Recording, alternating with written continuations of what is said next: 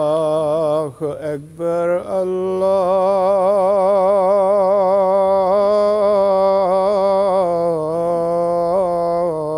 الله أكبر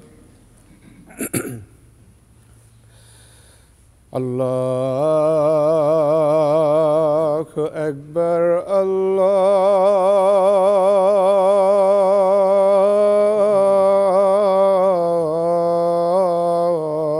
الله أكبر أشهد أن لا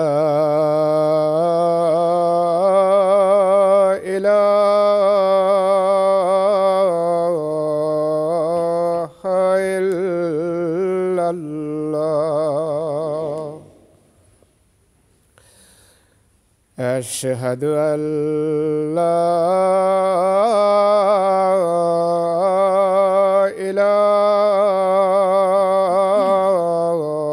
إله إلا الله أشهد أن محمدًا رسول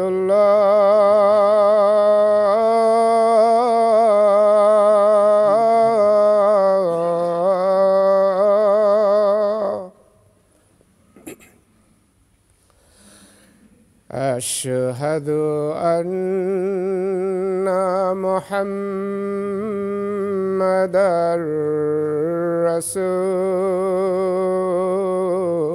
رسول الله حي على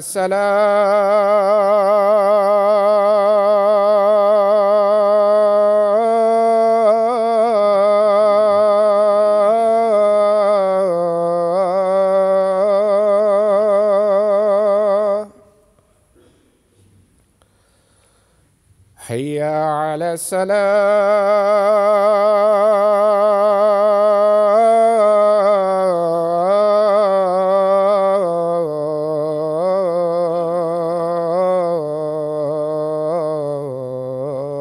الصلاة حي على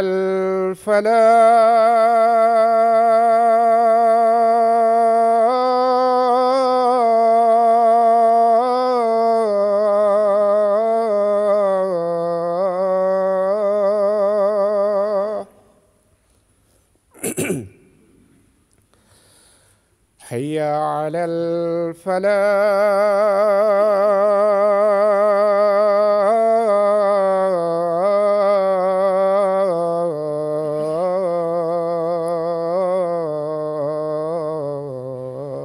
الفلاح الله أكبر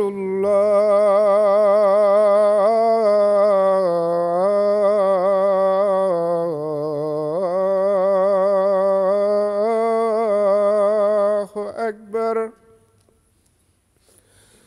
لا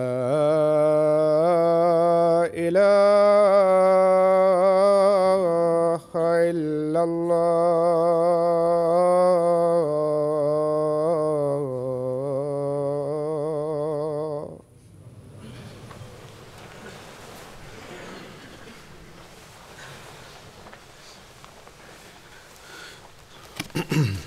السلام علیکم ورحمۃ اللہ.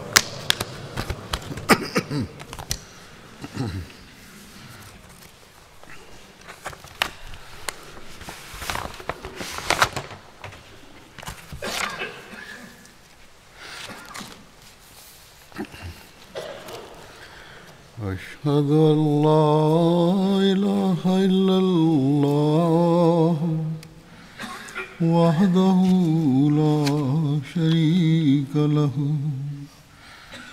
وأشهد أن محمدًا عبده ورسوله أما بعد فأعوذ بالله من الشيطان الرجيم بسم الله الرحمن الرحيم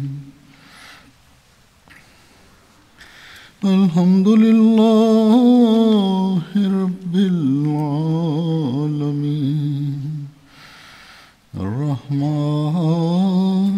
الرحيم مالك يوم الدين إياك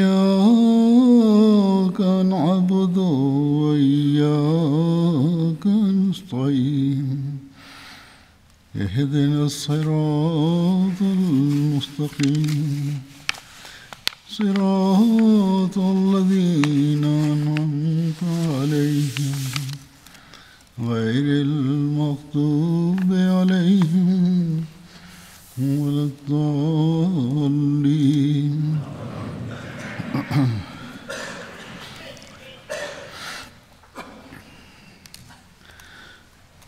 حضرت عائشہ رضی اللہ تعالیٰ عنہا سے ایک روایت مروی ہے کہ جس میت کا جنازہ 100 مسلمان پڑھیں اور وہ سب کے سب اس کی بخشش کی سفارش کریں تو ان کی سفارش قبول کی جائے گی.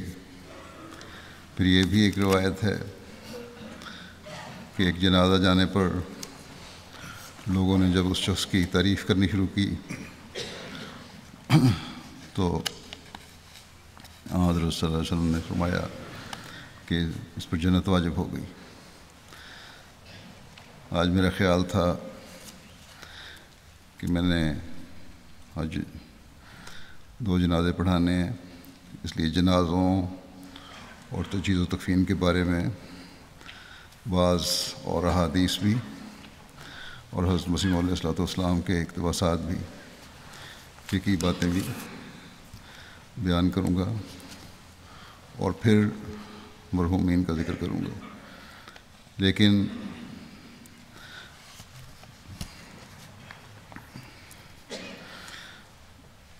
آج اس کے مطابق احادیث، اس مضمون کے مطابق احادیث اور اقتباسات بیان کرنا ممکن نہیں، کیونکہ جس خاتمہ سلسلہ اور وفا کے ساتھ وقف نبھانے والے اور خلافت کے اطاعت گزار کے بارے میں ذکر کرنا چاہتا ہوں اور ان کا جنازہ بھی پڑھاؤں گا بغیر. ان کے لیے ان کے بارے میں اتنا زیادہ مواد جمع ہو گیا ہے جو لوگوں نے بھیجا ہے کہ وہی مشکل سے بیان ہو سکتا ہے، اور اس میں سے بھی شاید میں نے 5واں حصہ لیا ہے اور جو لیا ہے وہ بھی شاید نہ بیان کر سکوں. اور یہ واقعات اپنے طور پر ہی ایک واقف زندگی کے لیے، اسی طرح خاندان حضرت مسیح علیہ السلام کے افراد کے لیے، عہدے داران کے لیے اور افراد جماعت کے لیے کئی رنگ میں رہنمائی کرنے والے اور قابل تقلید ہیں. جیسا کہ آپ جانتے ہیں گزشتہ دنوں مکرم محترم صاحبزادہ مرزا غلام احمد صاحب ایون حضرت صاحبزادہ مرزا عزیز احمد صاحب رضی اللہ عنہ کا انتقال ہوا 78 سال کی عمر میں. انا للہ و انا الیہ راجعون. ان کی وفات ان کے اچانک دل کے دورے کی وجہ سے ہوئی. گو ان کو دل کی تکلیف تھی عرصے سے، لیکن کارڈیک اریسٹ ہوا فوری، جس کی وجہ سے وفات ہوئی گھر میں ہی. مکرم مرزا غلام احمد صاحب حضرت مسیح علیہ السلام کے پڑپوتے تھے. حضرت مرزا سلطان احمد صاحب جو حضرت السلام کے سب سے بڑے بیٹے تھے ان کے پوتے تھے. حضرت مرزا عزیز احمد صاحب رضی اللہ عنہ کے صاحبزادے تھے اور حضرت میر محمد اسحاق صاحب کے نواسے تھے اور میرے بہنوئی بھی تھے. ان کی والدہ سبزی نصیرہ بیگم حضرت میر محمد اسحاق صاحب کی سب سے بڑی صاحبزادی تھی. یہ تمام رشتے اتنے قابل ذکر نہیں، اصل میں ان رشتوں کو جو چیز قابل ذکر بناتی ہے وہ ان کے اوصاف ہیں جو میں بیان کروں گا۔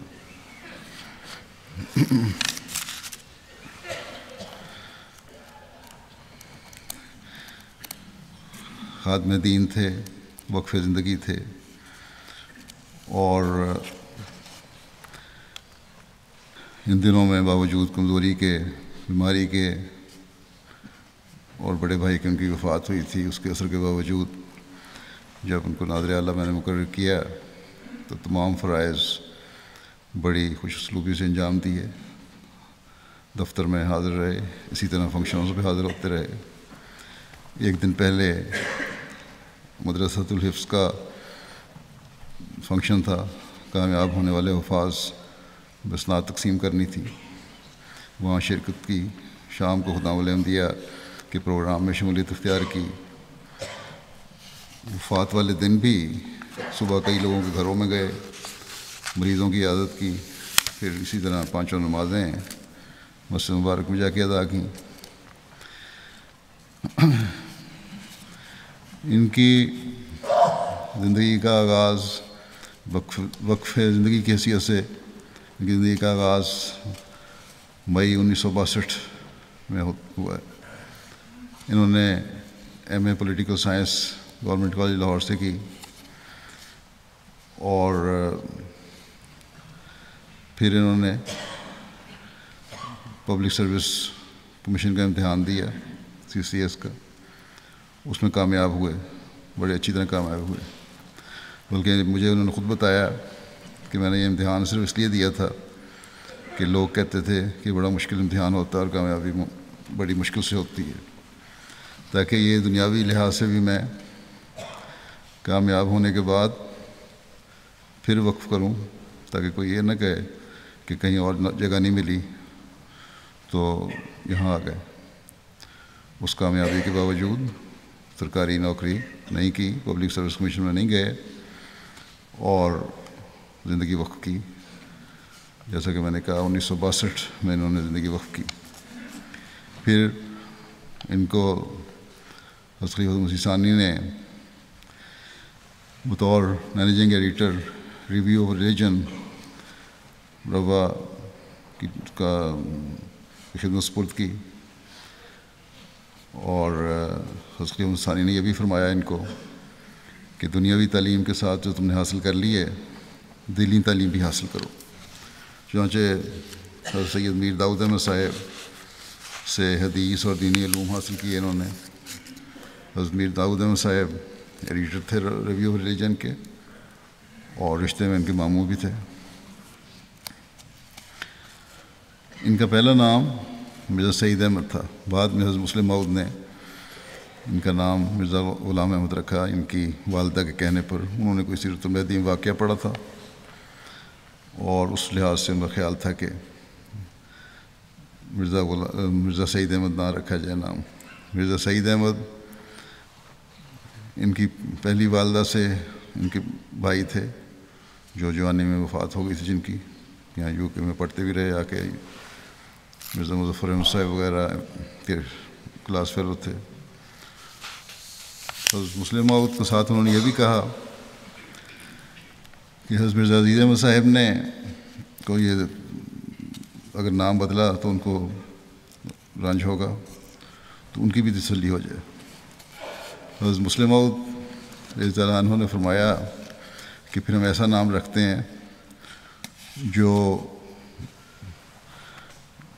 ان کے والد کو بھی تکلیف نہ ہو جس کو سے، اور پھر آپ نے مرزا غلام احمد نام رکھا۔ اور ساتھ ہی حضرت مسلم موعود نے یہ فرمایا کہ ہم اس کو احمد کہہ کے پکاریں گے، کیونکہ حضرت مسیح موعود علیہ السلام کی وفات کو ابھی اتنا عرصہ نہیں ہوا، اور میرے لیے بہت مشکل ہے کہ میں غلام احمد کر کے نام لوں۔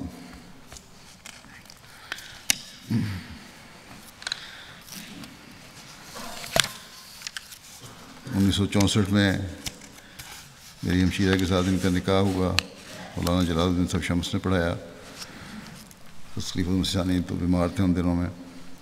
ان کے 3 بیٹے اور 2 بیٹیاں ہیں، اور 2 بیٹے وقف زندگی ہیں۔ مرزا فضل احمد ناظر تعلیم ہے روا میں، اور مرزا ناصر انعام یہاں UK کے جامعہ کے پرنسپل ہیں،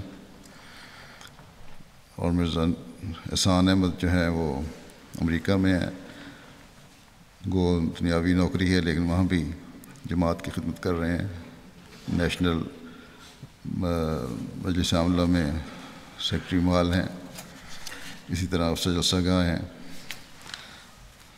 ان کی بیٹی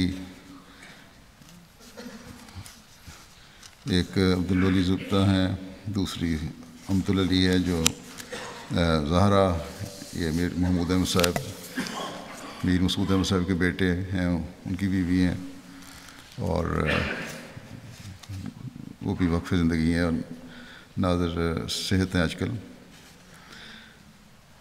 مرزا غلام احمد صاحب نے جو ان کی خدمات ہیں، ناظر تعلیم کے طور پر انہوں نے کام کیا، ایڈیشنل ناظر اصلاح و ارشاد مقامی کے طور پر کام کیا، کئی سال ناظر دیوان کے طور پر کام کیا، بلکہ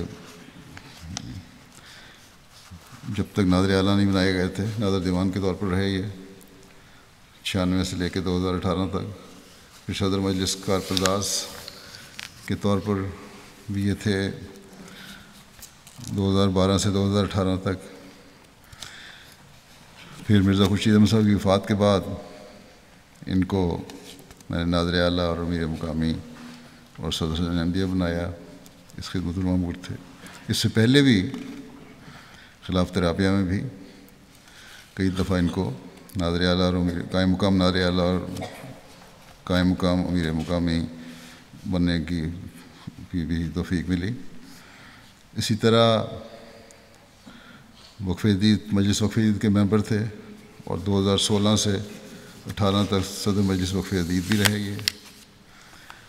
انصار اللہ میں مختلف قیادتوں عاملہ میں رہے، قیادتیں ان کے سپرد رہیں، پھر نائب صدر صفحے 2 بھی رہے، پھر نائب صدر بنے، پھر صدر انصار اللہ 2004 سے لے کے 2009 تک صدر انصار اللہ پاکستان کی خدمت کی توفیق ملی۔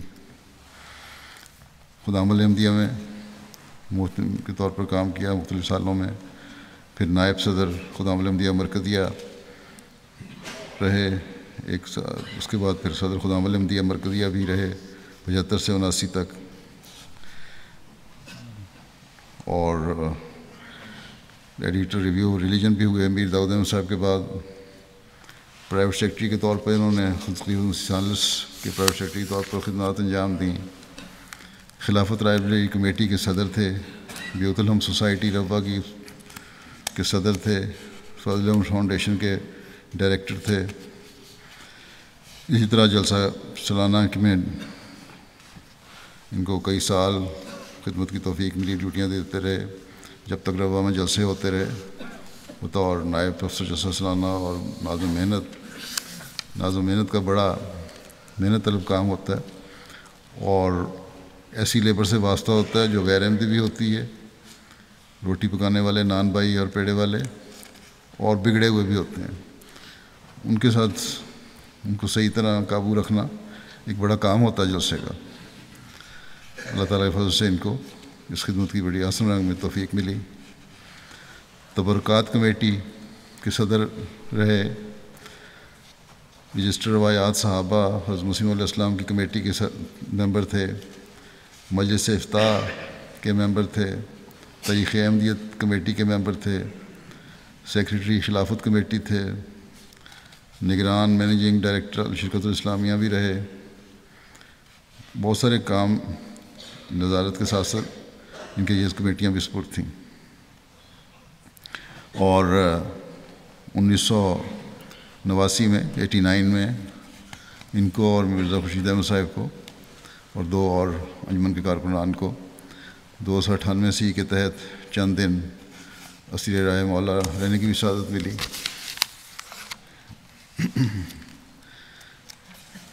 28 مئی 2010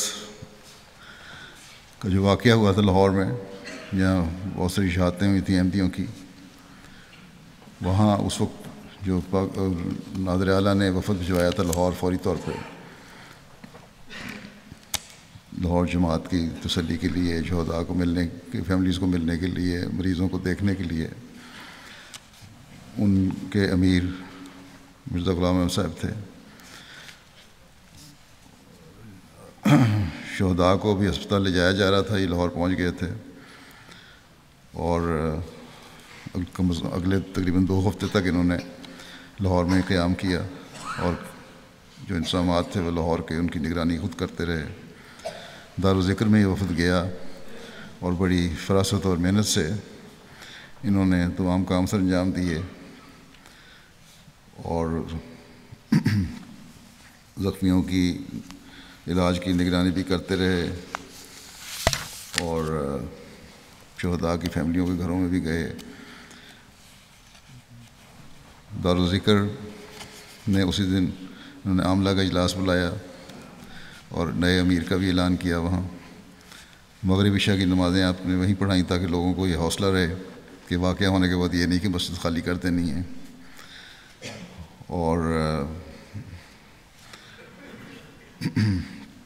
وہاں جب ہسپتال میں تھے مریضوں کو پوچھنے کے لیے گئے تو اس وقت گورنر سلمان تحصیل صاحب وہاں آئے.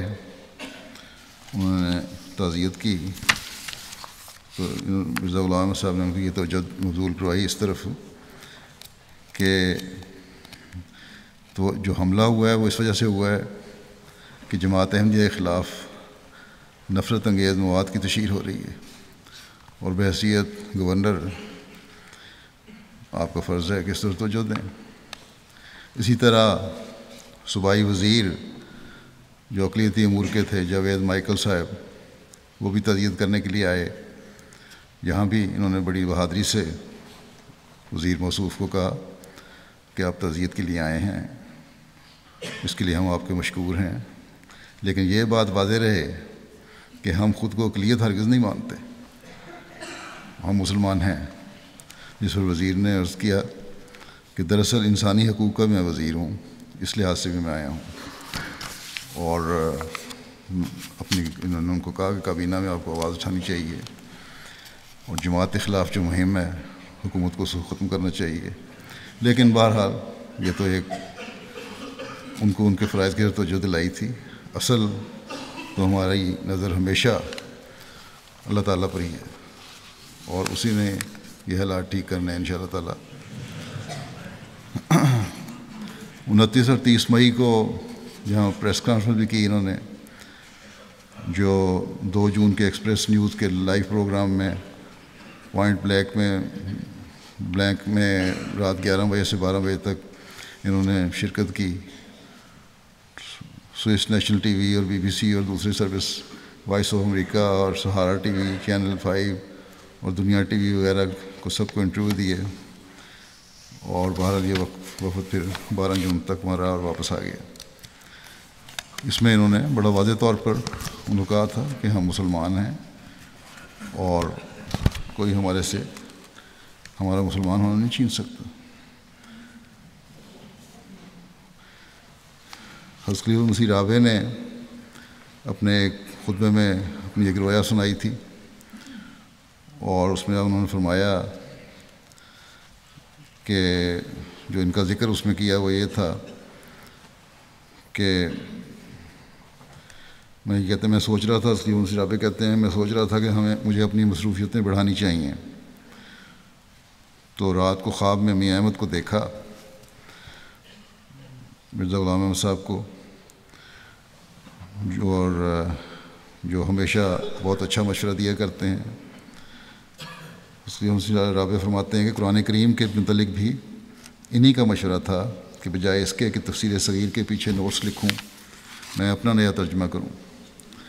اور آپ فرماتے ہیں کہ الحمدللہ خدا تعالیٰ نے اس ترجمے کی توفیق عطا فرمائی اور بہت سے مسائل اس میں حل ہوئے. اور باقی پھر لمبی خواب ہے، اس میں ذکر ہے کس طرح انہوں نے کہا کہ شادی بیاہ کے متعلق اور لڑکوں کے ملازمتوں کے لیے کیا تجویزیں ہونی چاہیے. خواب میں میاں احمد نہیں، اس لیے وزیر رابع کو وہ بتائیں کہ آپ اس میں مدد کر سکتے ہیں. ایک خط میں حضرت خلیفہ مسیح رابع نے ان کو لکھا کہ عزیزم احمد سلام اللہ، السلام علیکم، آپ کی پریشانی کا خط ملا، میں آپ کے لیے عاجزانہ دعا کرتا ہوں۔ آپ کی فطرت میں خدا تعالیٰ نے سچائی اور سعادت رکھی ہے، اور ان دو صفات کے حامل انسان کو اللہ تعالیٰ کبھی ضائع نہیں فرماتا۔ اللہ تعالیٰ آپ کو پیش از پیش روحانی ترقیات عطا فرماتا رہے اور طمانینت قلب کی جنت نصیب کرے۔ اسی طرح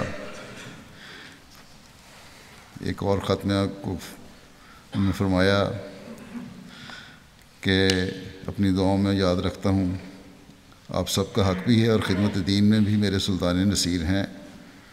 اللہ تعالیٰ ہمیشہ اپنی امان میں رکھے، صحت و سلامتی دے، اور کبھی کوئی فکر اور پریشانی نہ آئے۔ اور پھر لکھا کہ مجھے بھی دعاؤں میں یاد رکھیں، میری شدید خواہش ہے کہ احمدیت کو لوگ بہت جلد قبول کریں۔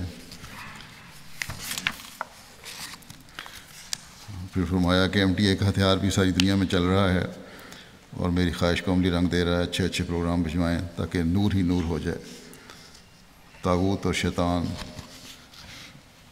رمضان میں پوری طرح چکرا جائے۔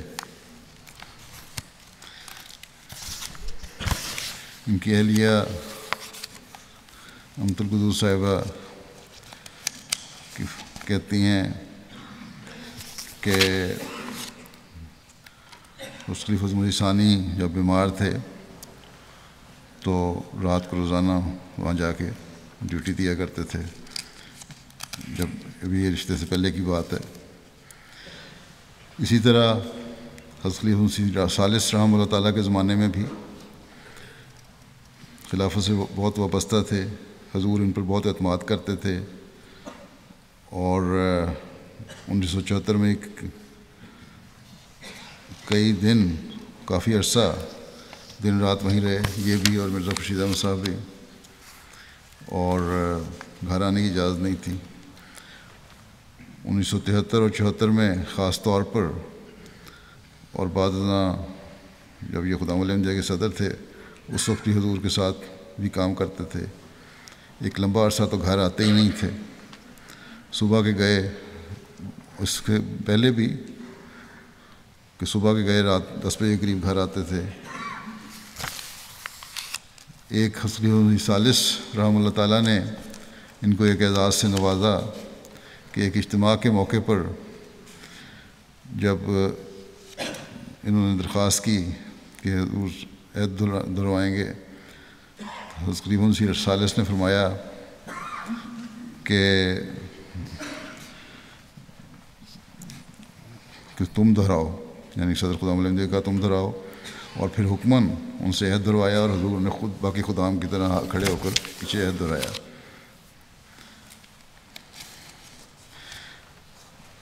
مرزا خورشید احمد صاحب کی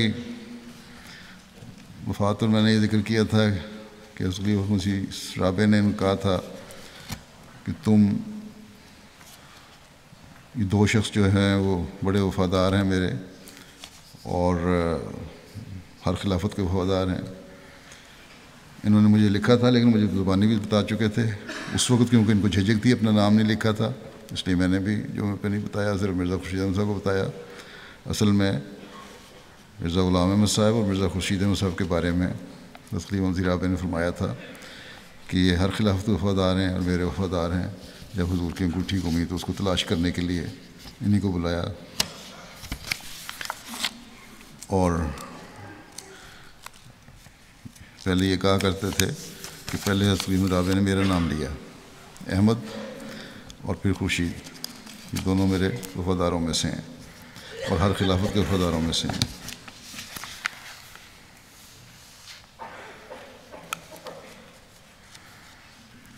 پھر ان کی اہلیہ کہتی ہیں کہ رات کے نوافل میں اتنی گریہ وزاری ہوتی تھی کہ گھر گونج رہا ہوتا تھا، جس میں حضرت صلی اللہ علیہ وسلم کے لیے، حضرت مسیح علیہ السلام کے لیے، خلیفہ وقت کے لیے، جماعت کے لیے، ماں باپ کے لیے، بہن بھائیوں کے لیے، بیوی بچوں کے لیے، رشتہ داروں کے لیے دعائیں کرتے تھے، اور سورہ فاتحہ کی بعض آیات کئی دفعہ دہراتے رہتے تھے اپنے نوافل میں۔ کہتے ہیں اپنے ماں باپ اور بہن بھائیوں سے بہت زیادہ تعلق تھا، لیکن یہ تھا کہ میں ناانصافی نہیں تھی. اپنے گھر والوں سے بیوی کی عزت کروائی اور بیوی کا تعلق گھر والوں سے قائم کیا، یعنی دونوں رشتوں میں ایک توازن قائم رکھا. چھوٹا تحفہ بھی کوئی ان کو دیتا تو اس میں شکر گزاری کرتے، یا تو اس کو تحفے کے طور پر لٹاتے، یا گھر جا کے اس کا شکریہ ادا کرتے، یا خط لکھ کے شکریہ ادا کرتے.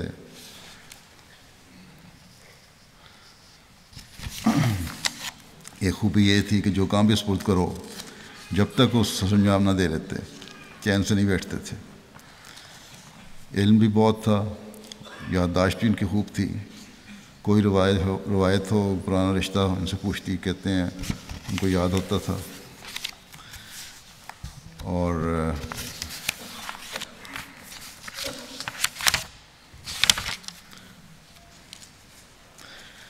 کہتی ہیں کہ مجھے سیروں کا شوق تھا، تو مالی حالات چاہے اچھے ہوں یا نہ ہوں، طبیعت ٹھیک ہو یا نہ ہو، بیوی کا حق ادا کرنے کے لیے سیروں پہ ضرور لے کے جاتے.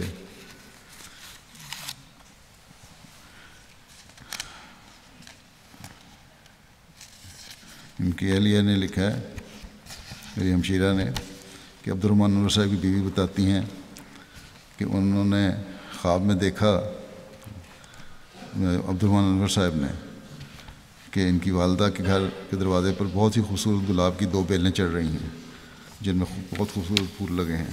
اللہ تعالیٰ کے فضل سے یہ خواب تو سچی ہوئی. ان کی اہلیہ لکھتی ہیں کہ ہر آمد پر پہلے چندہ عطا کرتے تھے، اس کے بعد اس کو خرچ میں لایا جاتا تھا. ان کو بھی، ان کی اہلیہ کو بھی ہماری والدہ کی طرف سے جو جائیداد ملی میں حصہ ملا، یا والد کی طرف سے، اس کی پہلے وصیت ادا کی، حصہ جائیداد ادا کیا، اور جو آمد ہوتی تھی حصہ جائیداد ادا کر دیتے تھے، اور پھر مجھے بتاتے تھے کہ میں چندہ ادا کر آئے ہوں. اس طرح انہوں نے میری ساری جائیداد کا چندہ چکا دیا اور مجھے کوئی بوجھ بھی نہیں پڑا. بچوں کے لیے بھی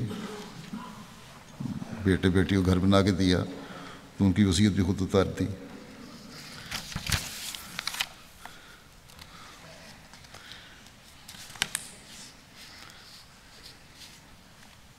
پھر ہمیشہ یہ دونوں بھائی، بہت سارے لکھنے والوں نے مجھے لکھا ہے اور میں بھی دیکھتا ہی رہتا تھا، ہمیشہ اکٹھے ہوتے تھے.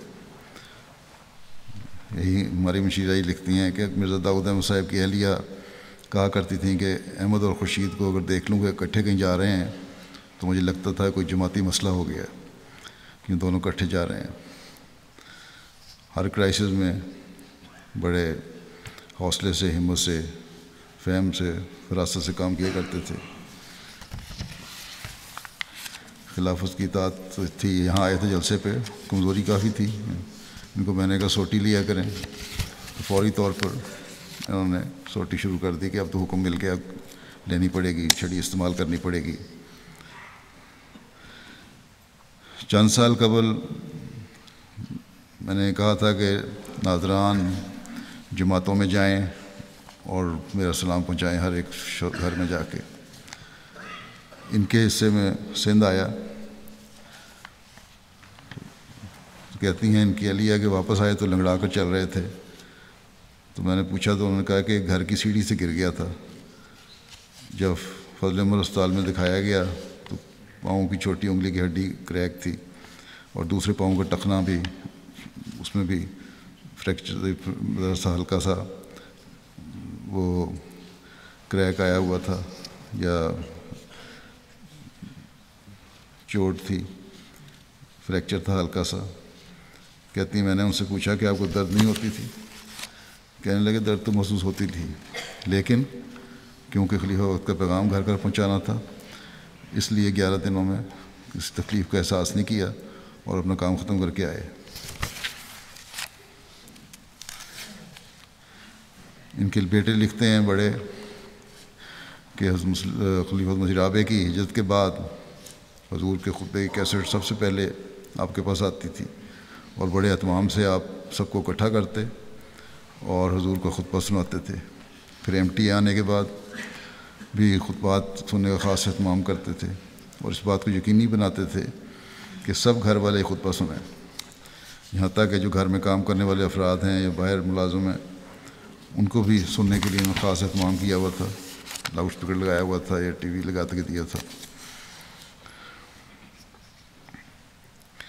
جب یہ وہاں گئے ہیں بس لاہور، تو وہاں کا ایک واقعہ ان کے بیٹے لکھتے ہیں کہ رات جب یہ ہسپتال گئے تو وہاں پر بہت رش تھا اور ایمبولینس والے منہ مانگی قیمت مانگ رہے تھے، تو وہاں انہوں نے اونچی آواز میں اعلان کیا کہ سب انتظام صدر جمہوریہ احمدیہ کرے گی، سب کی تدفین ربا میں ہوگی، وہاں لے کے جائیں گے جنازے سارے انشاءاللہ، اور کوئی آبائی جگہ لے کر جانا چاہتا ہے تو اجازت ہے۔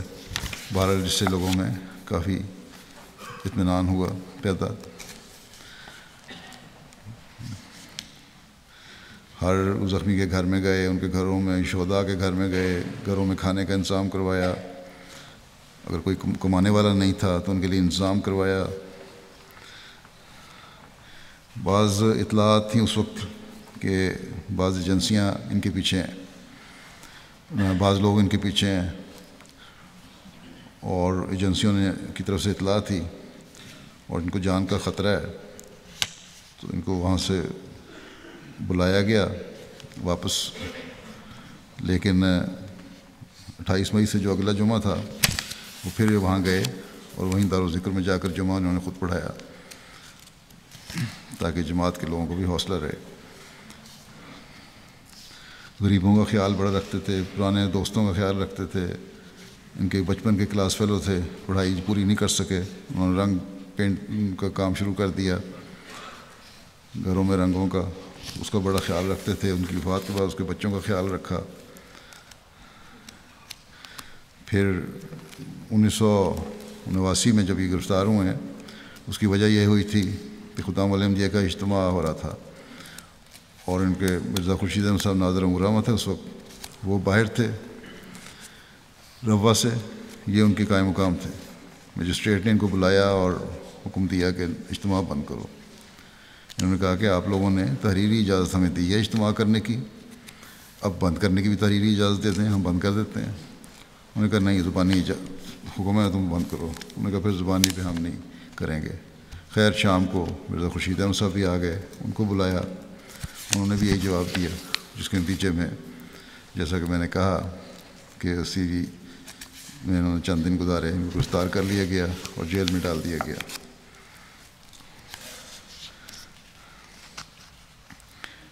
ان کی بیٹی کہتی ہیں کہ ہمارے ابا نے پوری کوشش کی کہ خلافت کے وفادار رہیں اور ہمیں بھی یہی نصیحت دی۔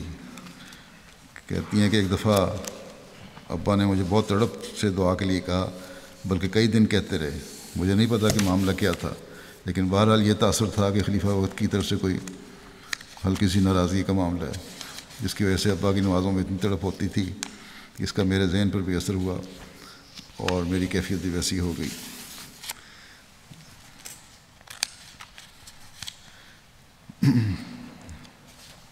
پھر جب حضرت سید رابعہ کی ہجرت ہوئی ہے، اس وقت ان کی والدہ صاحبزادی سید نصیرہ بیگم صاحبہ بہت بیمار تھیں اور کافی حالت خراب تھی، اور جس رات ہجرت تھی اس رات لگ رہا تھا کہ آج ان کی والدہ کی آخری رات ہے، لیکن آپ وہاں جماعتی معاملات میں مصروف تھے، ہجرت کے معاملات میں مصروف تھے، اس لیے والدہ کے کمرے تک بھی نہیں گئے اور جماعتی کاموں میں مصروف رہے۔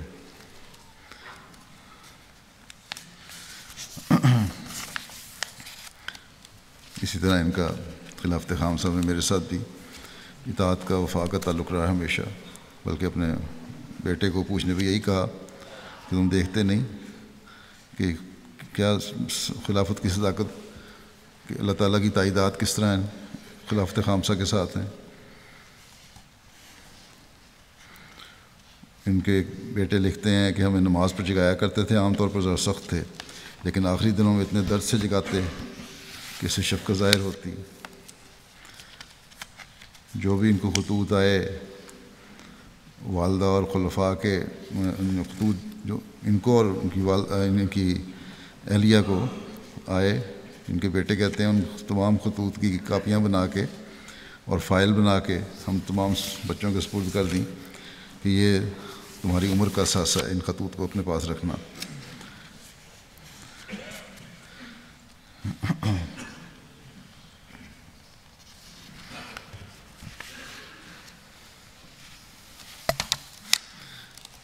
مرزا انس احمد صاحب بیان کرتے ہیں کہ جب ان کی وفات ہوئی ہے میں خواب دیکھ رہا تھا کہ بھائی خورشید اور میاں احمد اللہ تعالیٰ کے پاس چلے گئے ہیں اور ان کی ملاقات حضور صلی اللہ علیہ وسلم اور حضرت مسیح علیہ السلام سے ہو رہی ہے. اور اس وقت کہتے ہیں کہ میرے دل میں بھی خواب میں خواہش پیدا ہوئی کہ اللہ کرے میری ملاقات اسی طرح ہو جائے. میں نے عرض کیا کہ اے اللہ مجھے بھی اپنے قرب میں بلا لے. تو پھر اللہ نے فرمایا کہ تم آگے آ جاؤ. کہتے ہیں میاں احمد سے پرانا تعلق تھا میرا اور تقریباً ہم عمر تھے. ان کی نیکیوں کو دیکھتا ہوں تو شرمندہ ہوتا تھا کہ اللہ تعالیٰ مجھے بھی ایسا موقع دے. کہتے ہیں کبھی کسی بات پر مجھ سے ناراض ہو جاتے تو ہمیشہ وہ مجھے معاف کرنے میں پہل کرتے تھے.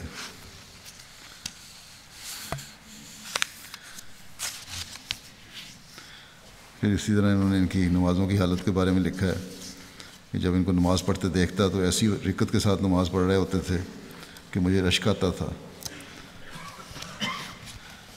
انتہائی ذہین ذمہ دار تھے. 5 وقتہ نماز کے لیے مسجد میں جانا, غرباء کی مدد کرنا اور ان کے کام آنا, اپنی قوتوں کو خدا کی راہ میں خرچ کرنے کی توفیق انہوں نے پائی. جو حمید اللہ صاحب نے بھی یہ لکھا ہے کہ بڑے معاملہ فہم اور صاحب الرائے تھے اور اکثر اوقات مشورے کی مجالس میں آپ کی رائے ہی فیصلہ کن ہوتی تھی. سلسلہ کی لٹریچر اور تاریخ سے گہری واقفیت تھی. جب بھی موقع پیش آتا سلسلہ کی خدمت میں آگے ہوتے. 74 کے فسادات میں کئی ماہ تک حضرت خلیفہ مسیح ثالث کی بھرپور معاونت کی. حضرت خلیفہ مسیح ثالث کے بیرون ملک دوروں میں شریک سفر ہوئے. ایک دفعہ مجلس خدام احمدیہ مرکزیہ کے نمائندہ کے طور پر حضور کے بھوج میں شامل ہوئے.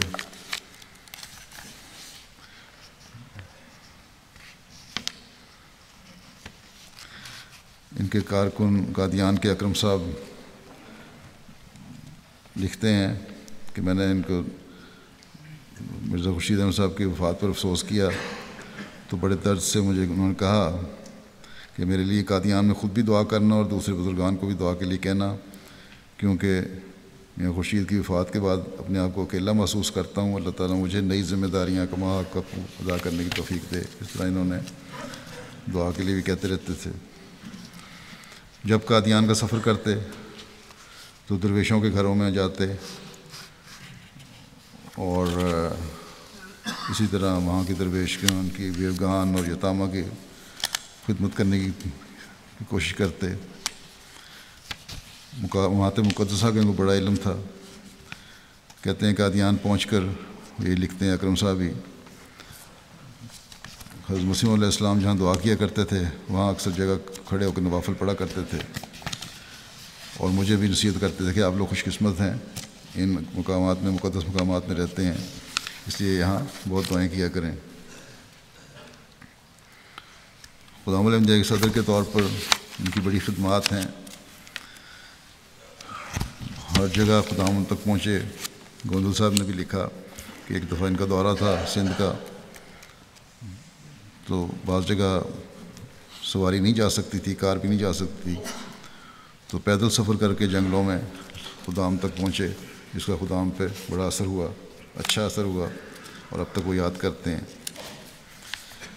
اسی طرح شعبہ تاریخ کے انچارج جو ہیں اسفندیار منیب صاحب, وہ لکھتے ہیں کہ تاریخ احمدیت کے لیے بھی بطور خاص مفید وجود تھے.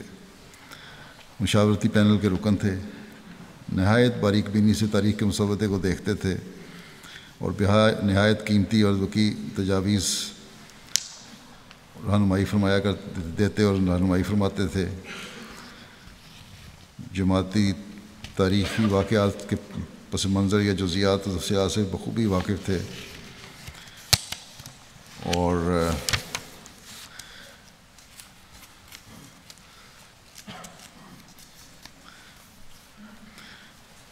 کہتے ہیں جب یہ ناظر اعلیٰ کی تعیناتی ہوئی تو میں ان کے کمرے میں گیا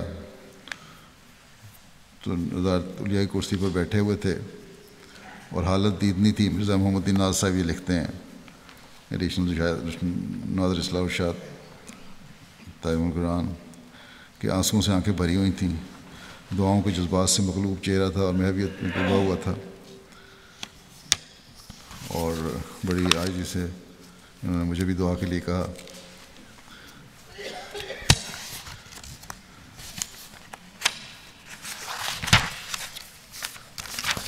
زاہد قریشی صاحب کہتے ہیں خدام احمدیہ کے جب صدر تھے یہ، کہ قائد خدام احمدیہ لاہور نے مجھے کوئی کام کے لیے ان کے پاس بھیجا۔ میں دفتر میں گیا، ایوان محمود میں ملاقات کے لیے کاغذ ان کے سپرد کیے۔ گرمیوں کا موسم تھا، دوپہر کا وقت تھا، تو اس کے بعد کاغذات لینے کے بعد انہوں نے فرمایا کہ کھانا کھا لیا ہے، کہ میں نے کہا کہ ابھی کام سے فارغ ہو کے میں جا کے کھاتا ہوں دار ضیافت میں، کہ انہوں نے کہا نہیں میرے ساتھ چلو، تھوڑی دیر بیٹھو، ابھی انتظام ہو جائے گا۔ تو میں کہتے ہیں سمجھا کہ یہیں دار ضیافت ایوان محمود میں انتظام ہو جائے گا۔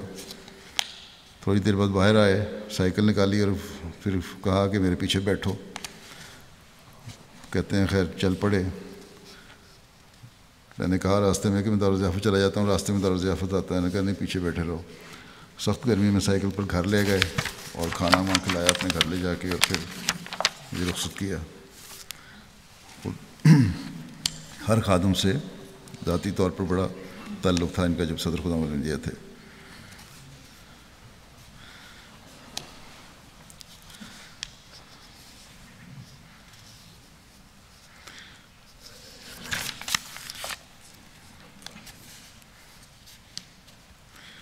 اسی طرح بہت سارے لوگوں نے لکھے ہیں، ہم نے بہت سارے کام کے سلیقے ان سے سیکھے۔ ڈاکٹر سلمان بشر بھی لکھتے ہیں کہ بہت سارے کام کے اسلوب اور طریقے ان سے سیکھے، اور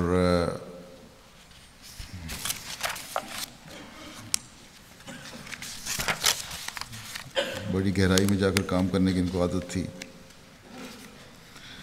سلطان بشر صاحب بھی لکھتے ہیں ڈاکٹر کہ 84 کے آرڈیننس کے بعد وفاقی شرعی عدالت میں جو اپیل کی گئی اس کے انتظامات کے ذمہ دار میاں احمد صاحب تھے۔ کہتے ہیں مجھے یاد ہے کہ میاں صاحب اچانک ایوان محمود جہاں خاکسار بیڈمنٹن کھیل رہا تھا خود تشریف لائے اور کہنے لگے کہ لاہور عدالت میں کتب کی ضرورت ہوتی ہے جو یہاں لائبریری سے لے جانا ہوں گی، اور یہ آپ کی ذمہ داری ہے کہ وہاں لے کے جایا کریں۔ اور جن کتب کی ضرورت ہوتی تھی وہ لاہور سے فون پر روا لکھوا دی جاتی، اور یہ پھر خود لائبریری کے عملے کے ساتھ بھی محنت کرتے، کوشش کرتے اور کتابیں نکلواتے۔ یہ نہیں کہ صرف کہہ دیا تو چلے گئے، بلکہ خود کام کروانے کی عادت تھی ان کو بیٹھ کر۔ یتیموں اور بیواؤں کا خیال رکھنے والے تھے۔ ڈاکٹر صاحب کہتے ہیں کہ آج ہی میرے پاس آؤٹ ڈور میں ایک خاتون بشرا صاحبہ یہاں روا کی رہنے والی ہیں آئیں، شوگر اور بلڈ پریشر کی مریضہ تھیں۔ ان کے رزلٹ دیکھ کر میں نے انہیں کہا کہ خدا کے فضل سے اب تو آپ کے نتائج نارمل آئے ہیں۔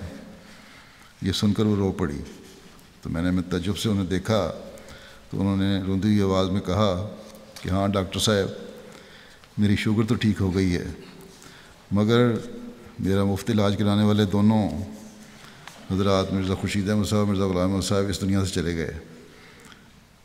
تو کہتے ہیں میں نے انہیں تسلی دی کہ خدا کے فضل سے جماعتی نظام کے تحت یہ علاج جاری رہے گا، مگر وہ بہت یاد کرتی رہیں اور روتی رہیں۔ اطال مجیب راشد صاحب امام مسجد فضل کہتے ہیں کہ 73 کے آخر میں جب اس خلیفہ مسیح ثالث رحمہ اللہ تعالیٰ نے مجھے مجلس شورا خدام احمدیہ کے مشرق کے بعد صدر مجلس خدام احمدیہ مرکزیہ مقرر کیا، تو مرزا غلام احمد صاحب اس وقت نائب صدر تھے۔ میں نے بھی انہیں اپنی عاملہ میں ان کے وسیع تجربے کی وجہ سے نائب صدر کے طور پر تجویز کیا۔ مرزا غلام احمد صاحب اپنے علم اور تجربہ اور اپنی عمر اور مقام کے لحاظ سے مجھ سے بہت سینئر تھے، لیکن جب آپ کو نائب صدر مقرر کیا گیا تو اطال مجید صاحب کہتے ہیں کہ انہوں نے انتہائی عاجزی سے ہر کام میں بھرپور تعاون کیا، اور کسی مرحلے پر بھی ذرا برابر بھی اظہار نہیں ہونے دیا کہ وہ تو مجھ سے بہت سینئر ہیں۔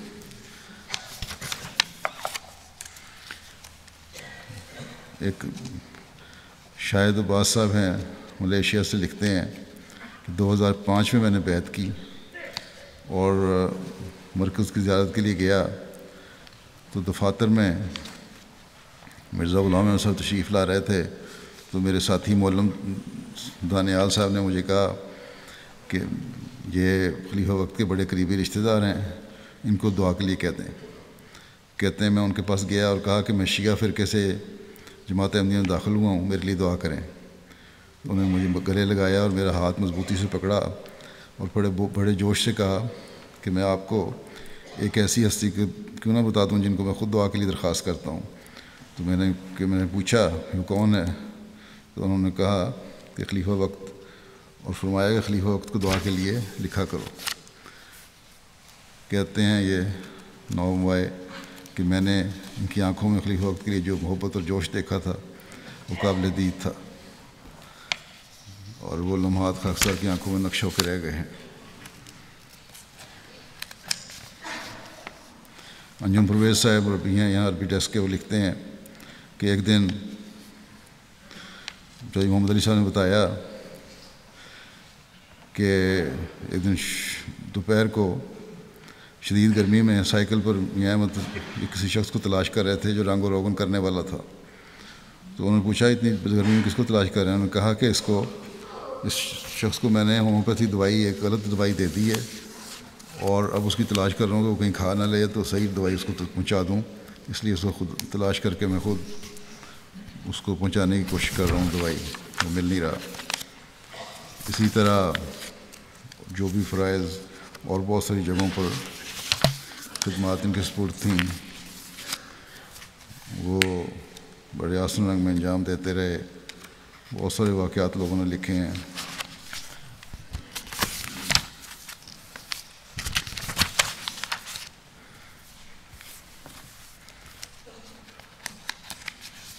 اسی طرح جو بھی دفتروں میں ان کے ساتھ کام کرنے والے تھے وہ کہتے ہیں کہ انتہائی نرمی سے اور پیار سے اور محبت سے کام کرواتے تھے۔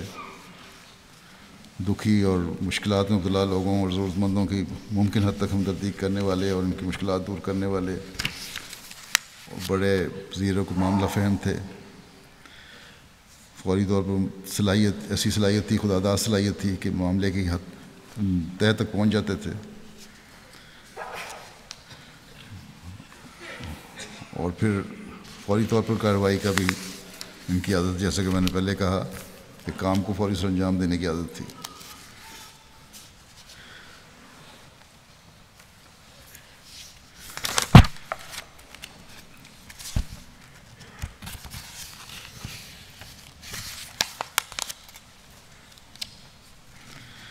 اسی طرح ایک دفعہ کچھ لڑکے آئے دفتر میں، چند دنوں کی بات ہے، وفات سے پہلے، وہیں کارکنان نے بعض جو حفاظت مرکز کے ہیں انہوں نے ان سے زیادتی کی تھی، کچھ مارا مورا تھا یا سختی کی تھی۔ وہ شکایت لے کر آئے تھے، کسی کو زیادہ ضربیں بھی لگی تھیں۔ اس پر انہوں نے اس سے کہا کہ تمہیں ہسپتال میں جا کے دکھایا ہے؟ انہوں نے کہا نہیں۔ تو ہم نے ان کو کہا کہ پہلے جا کے علاج کرواؤ، آج دفتر میں چھٹی ہے، اب جب دفتر کھلتا ہے تو میں انشاءاللہ ساری کارروائی کروں گا، اور جو بھی قصوروار ہے چاہے وہ عہدیدار ہو اس کو سزا ملے گی۔ اور فوری طور پر وہاں کارروائی بھی کر دی اور لڑکوں کو بھیجا کہ اپنا پہلے ہسپتال سے علاج کرا کے آؤ۔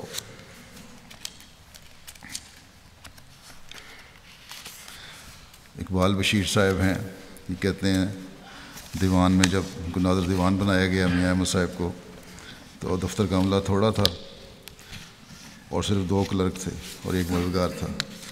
کام جب زیادہ ہو جاتا تھا تو اکثر اوقات یہ ہوتا تھا کہ میاں احمد صاحب ہمارے ساتھ آ کے بیٹھ جاتے تھے اور ڈاک کی عام روانگی وغیرہ کا کام ہمارے ساتھ کیا کرتے تھے۔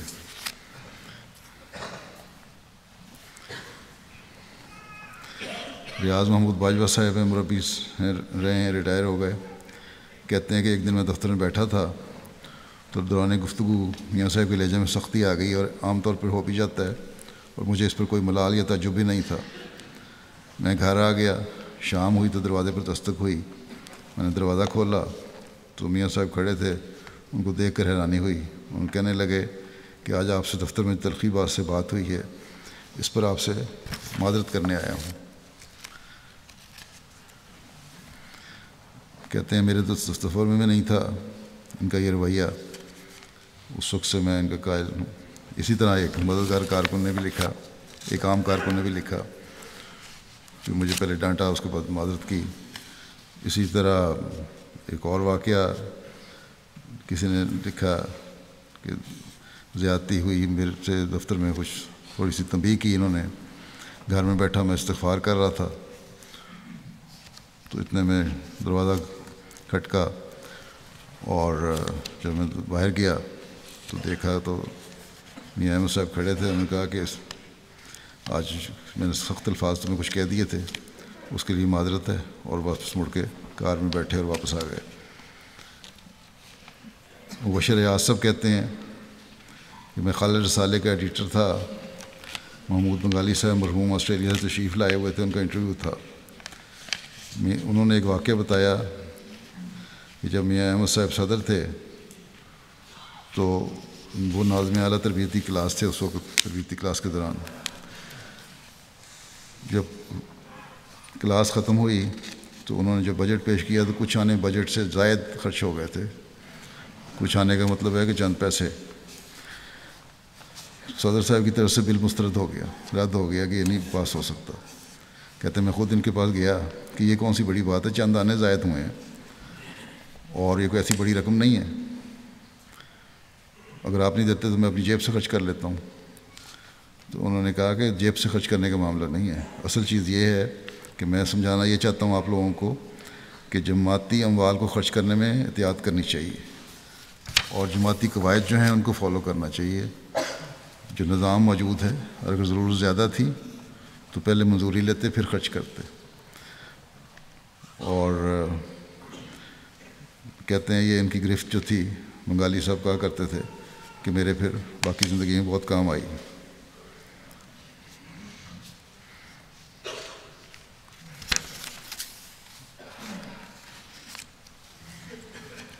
کہتے ہیں خلافت کے ساتھ بھی ان کا بڑا تعلق تھا.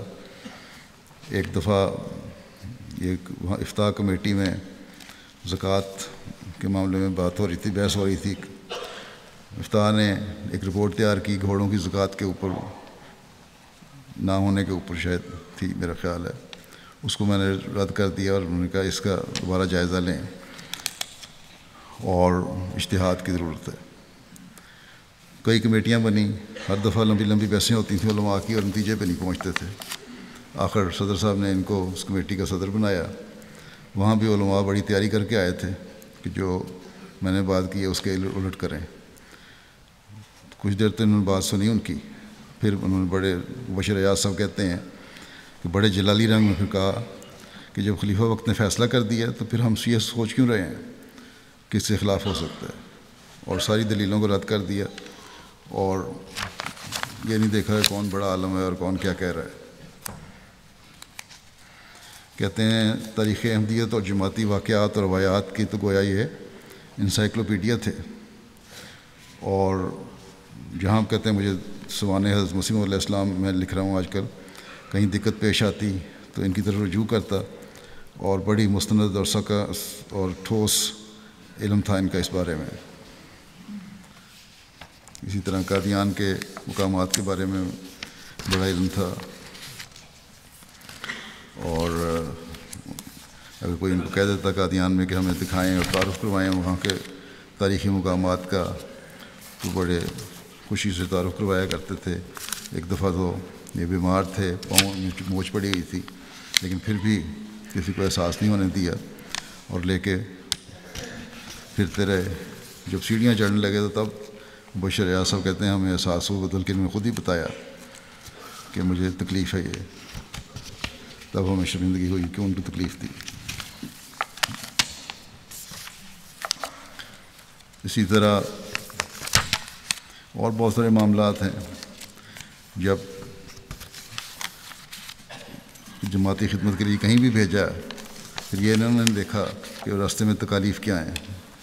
ایک دفعہ کسی جماعتی معاملے میں دو فریقین میں لڑائی ہو گئی تھی، ان کی صلح کے لیے ان کو بھیجا گیا اور راستہ بڑا خراب تھا، کار آگے جا نہیں سکتی تھی. ٹریکٹر ٹرالی پر مرزا خورشید احمد صاحب بھی اور مرزا احمد صاحب بھی، یہاں غلام احمد صاحب بھی، ان دونوں بیٹھے اور مربیان کو ساتھ بٹھایا اور چلے. ایک راستے میں ایسا راستہ آیا کہ ٹرالی کا وہاں سے گزرنا بھی خطرناک تھا. وہاں سے پھر اترے، پھر پیدل چلے، اور آخر کار جب اس جگہ پہ پہنچے اس گاؤں میں مسجد میں بلا کے فیصلہ دیا، دعائیں بھی کی انہوں نے، اور لوگوں کو بھی احساس ہوا ہوگا کہ جب اتنی دور سے اور اس مشکل سفر کر کے آئے ہیں تو سالوں کی جو ان کا معاملہ تھا اور لڑائی تھی وہ اللہ تعالیٰ کی فضل سے حل ہو گیا، ان کی قربانی اور ان کی دعاؤں کی وجہ سے۔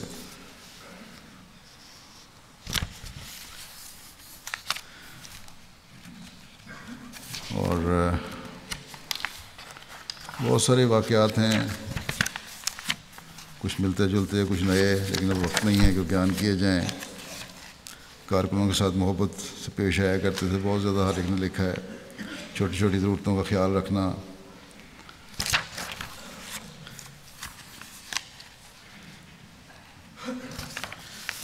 پھر ان کے نائب ناظر تعلیم تھے، وہ لکھتے ہیں کہ جب اگر کہیں کسی کا وظیفہ طالب علم کا نامنظوری آ جاتی خلیفہ وقت کی طرف سے بعض حالات کی وجہ سے، تو اس وقت یہ کہا کرتے کہ وظیفے کی منظوری یا کوئی دوسری خوشی کی خبر تو خلیفہ وقت کے طرف سے کیا کرو، اور اگر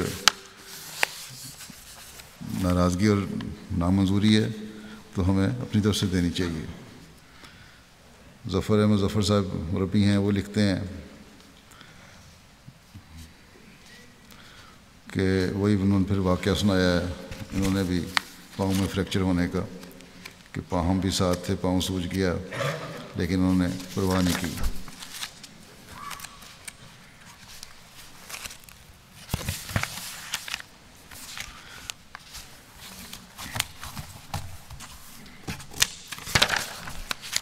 سلیم صاحب بھی یہ لکھتے ہیں کہ خلیفہ ثالث کے جو پرائیویٹ سیکرٹری تھے، تو جب زیادہ ڈاک اکٹھی ہو جاتی تھی تو کہا کرتے تھے سارے جو سٹاف ہے کہ اپنی اپنی ڈاک ساری ایک جگہ اکٹھی کر دو اور پھر سب تقسیم کرو، اور تقسیم میں خود اپنے ذمہ بھی لیتے تھے، اور کہتے ہیں ہم کلرکوں سے زیادہ ڈاک یہ خود پرائیویٹ سیکرٹری کے طور پر اپنے ذمہ لیا کرتے تھے، اور جواب دے کے ہمارے سے پہلے کام بھی ختم کر لیا کرتے تھے۔ خط لکھنے کا ڈرافٹنگ کا بھی ان کو بڑا اچھا ملکہ تھا، اور تحریر بھی ان کی بڑی شستہ تھی، بڑی پختہ تحریر تھی، اور ڈرافٹنگ جیسا کہ میں نے کہا بہت اچھی تھی۔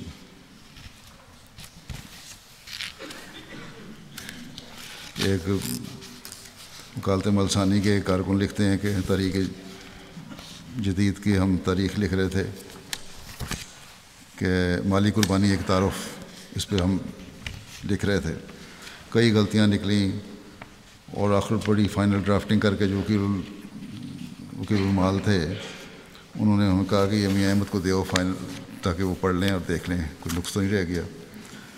تو کہتے ہیں اتنا کام تھا، تو میں نے کہا چلو ٹھیک ہے میاں احمد کو دے دیتے ہیں، 150 سے 200 صفحے ہیں، 4-5 دن تو ہمیں سکون ملے گا۔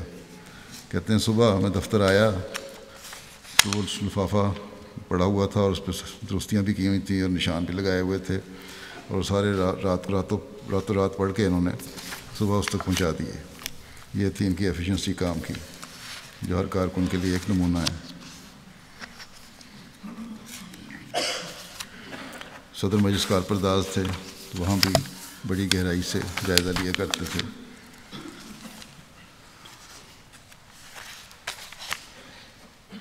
پھر جب یہ ناظر اصلاح ارشاد مقامی تھے، سمیع اللہ زاہد صاحب لکھتے ہیں کہ ایک دن مجھے انہوں نے کہا کہ جتنے مربیان کی فیملی یہاں رہتی ہیں ان کی فہرست بناؤ۔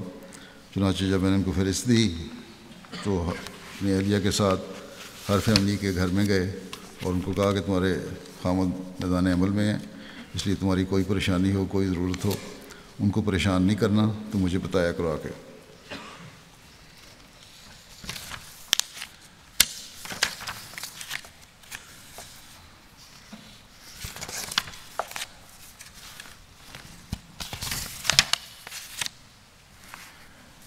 فرید الرحمان صاحب ہیں یہاں کارکن تمل و تمہیز کے وکالت کے، یہ کہتے ہیں کہ چودھری محمد علی صاحب کی کتاب کی کمپوزنگ میں نے کی، اور فائنل مسودہ دکھانے کے لیے چوائس نے مجھے ان کے پاس بھیج دیا، وہاں میں دیا ان کو، اور تھوڑی دیر کے لیے میں رکا تو انہوں نے پوچھا کہ کوئی مسئلہ ہے؟ میں نے بڑا ڈرتے ڈرتے کہا کہ میری والدہ کا آپریشن ہے. کہتے ہیں میں نے اتنی بات ہی کی تھی تو انہوں نے کہا کہ کتنی رقم چاہیے، اور اپنے دراز سے خزانے کی چیک بک نکالی اور میز پر رکھی. تو میں نے کہا 7,000 روپیہ چاہیے، ضرورت ہے، مجھے دے دیں، اور جب میرا بل آئے گا تو اس میں سے کاٹ لیں. لیکن انہوں نے اپنے ذاتی اکاؤنٹ میں سے مجھے چیک دیا اور فرمایا کہ دعا بھی کروں گا، تمہارا یہ مسئلہ نہیں ہے کہ بل آئے کاٹوں یا نہ کاٹوں، تم یہ لے جاؤ پیسے، اور اگر اور بھی ضرورت ہو تو میرے پاس آ جانا اور ڈرنا نہ. اسی طرح حافظ صاحب نے بھی لکھا ہے کہ خلافت سے ایک خاص تعلق تھا ان کا، اور ہر موقع پر ظاہر ہوتا تھا.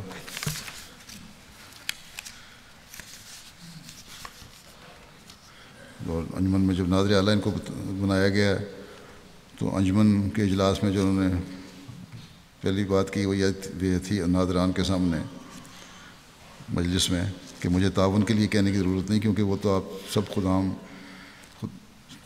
سلسلہ بہرحال کریں گے، کیونکہ خلیفۃ المسیح نے مجھے مقرر کیا ہے.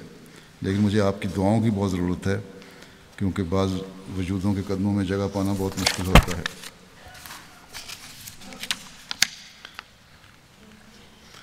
اسی طرح وزارت دیوان سے جب یہ بدلے گئے اور ناظر اعلیٰ بنائے گئے تو ان کے کارکن لکھتے ہیں کہ ہم دفتر جانے سے پہلے ہمیں خود دفتر ملنے کے لیے آئے اور پھر کہا کہ آپ سے رخصت لینے آیا ہوں.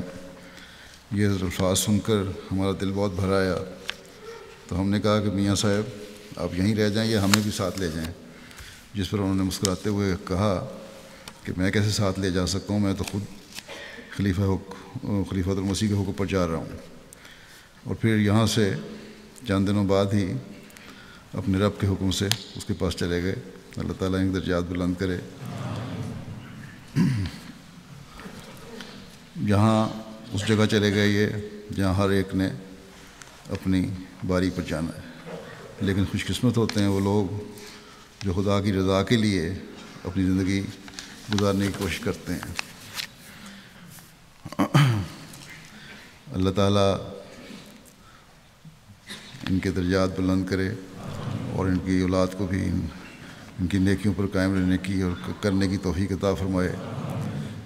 اور تمام واقفین زندگی اور عہدیدار ان کو بھی چاہیے کہ جس طرح انہوں نے وفا کے ساتھ اپنے وقف کو نبھایا اور اپنی سپرد خدمات کو نبھایا، اللہ تعالیٰ باقیوں بھی نبھانے کی توفیق عطا فرمائے اور کوشش کریں اللہ تعالیٰ ان کو توفیق عطا فرمائے. اللہ تعالیٰ جماعت کو آئندہ بھی ایک سال فدائیت اور وفا کے ساتھ خدمت کرنے والے کارکنان مہیا کرتا رہے. دوسرا جنازہ جو ہے آج میں نے پڑھانا ہے وہ ہے مکرمہ دیپانو فرخوت صاحبہ کا، جو 26 جنوری کو 47 سال کی عمر میں ان کی وفات ہوئی. انا للہ و انا الیہ راجعون. ہائی بلڈ پریشر اور انتڑیوں میں انفیکشن کی وجہ سے ان کی وفات ہوئی. آپریشن ہوا لیکن ایک ہفتہ کے بعد انتقال ہو گیا.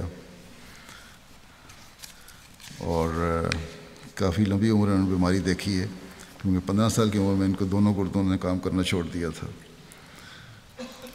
لیکن اس کے باوجود جب سے وہ احمدی ہوئی ہیں نماز وقت پر ادا کرتی تھی اور تہجد کا بھی خیال رکھتی تھی اور قرآن کریم کی تلاوت بھی کیا کرتی تھی، حالانکہ عیسائیت سے احمدی ہوئی تھی. 2004 میں انہوں نے اسلام قبول کیا اور اس کے بعد سے باقاعدگی نمازوں میں، تلاوت میں اور تہجد میں رکھی.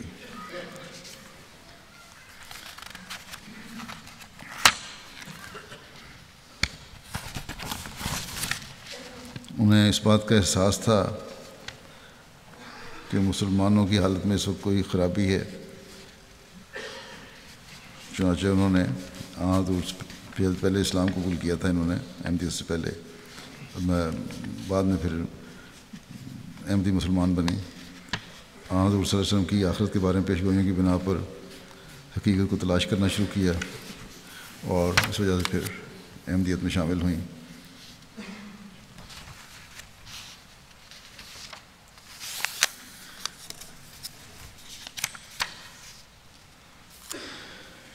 یہ کہتے ہیں اپنے آپ کو آہستہ آہستہ موت کی طرف جاتا محسوس کر رہی تھیں، یہاں تک کہ جب انہوں نے اسلام قبول کیا تو موت کی تقریباً آغوش میں تھیں۔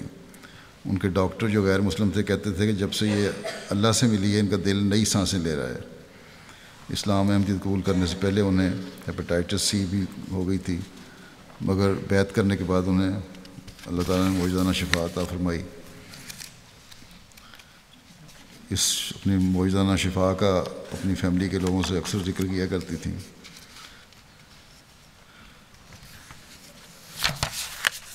اور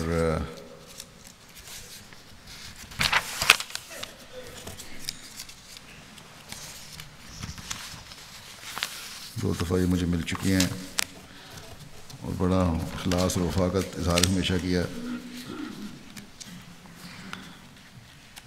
امیر صاحب کہتے ہیں میں ان سے چند دن بعد پہلے ملنے گیا تو وہ کھانا تیار کیا ہوا تھا۔ جب میں نے ان سے کہا کہ اس کی تکلف کی کیا ضرورت تھی تو انہوں نے کہا پہلی بار میرے گھر آئے ہیں اور خلیفہ وقت کے نمائندے کی حیثیت سے آئے ہیں، اور ہر وقت کے گھر میں MTA لگا رہتا تھا۔ اللہ تعالیٰ ان کے درجات بلند کرے، مغفرت الرحم کا سلوک فرمائے، اور ان کے جو خواہشات تھیں ان کی فیملی بھی احمدی مسلمان ہو جائے، اللہ تعالیٰ ان کو اس خواہشات اور دعا کو قبول فرمائے۔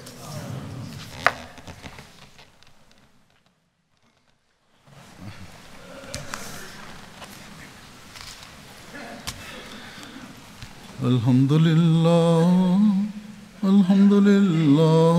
نحمده ونستعینه ونستغفره ونؤمن به ونتوکل علیہ ونعوذ باللہ من شرور انفسنا ومن سیئات اعمالنا من يهده الله فلا مضل له ومن يضلل فلا هادي له ونشهد أن لا إله إلا الله ونشهد أن محمدا عبده ورسوله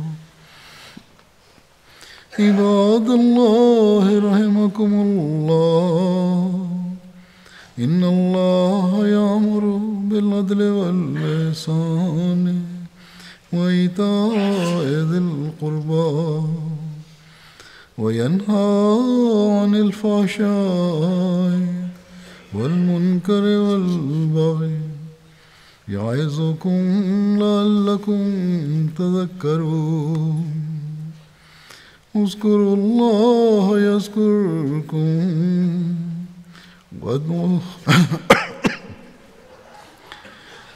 اذكروا الله يذكركم وادعوه يستجب لكم ولذكر الله أكبر